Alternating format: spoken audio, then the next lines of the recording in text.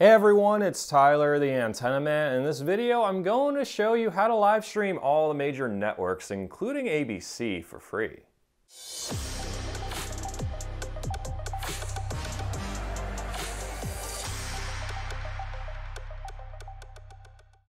If you're a cord cutter or into antennas, make sure to subscribe to my YouTube channel and hit the bell icon to receive a notification whenever I post a new video.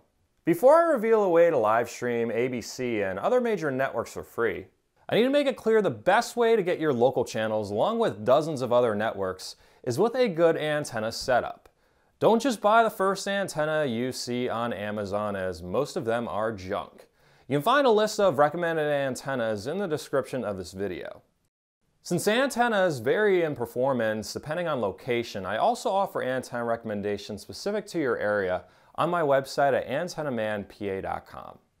Now, if you have an antenna and don't get all of the major networks like ABC, or if you just want a quick way to live stream the network legally, here's how you do it. Puffer is a free live streaming service offered by Stanford University that broadcasts the local channels of ABC, NBC, CBS, Fox, and CW out of San Francisco. To access Puffer, just go to puffer.stanford.edu, create an account, and then you're all set. To watch Puffer on your TV, you can either connect a laptop or use the web browser on a Roku or Fire Stick. Note that some Roku TVs don't have a web browser. If this is the case, you can simply buy a Fire Stick for about $30. I prefer them to Roku anyway. A few things to keep in mind with the Puffer streaming service.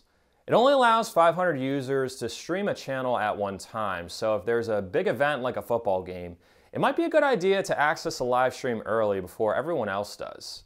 Otherwise, you may receive an error message like this. It's also important to keep in mind the time zone differences.